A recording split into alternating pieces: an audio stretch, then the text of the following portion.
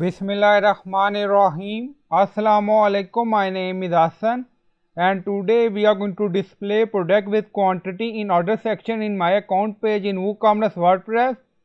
Before starting work, it's my request, please subscribe my channel. Thank you. Now back to our work. So we are going to add new column. Now go to dashboard. On left side you see plugin. So click on add new plugin. Then in search plugin write WP code. So this is plugin WP code. Insert header and footer we will use. So you will install this plugin and activate it, and after activation on left side you see code snippet and then you see add snippet. So click on it. Then you see add your custom code. So again click on it.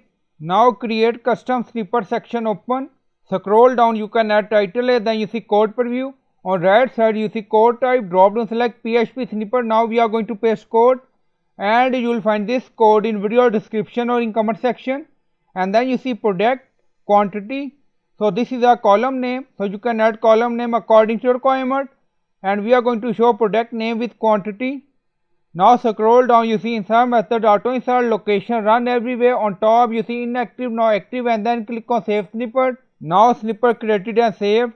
Go to order section, refresh the page. Now you see new column added, product quantity, and then you see product name with quantity 1, and then you see product name with quantity 4. So I hope you like this video. Please like, comment, share, subscribe. Thank you for watching.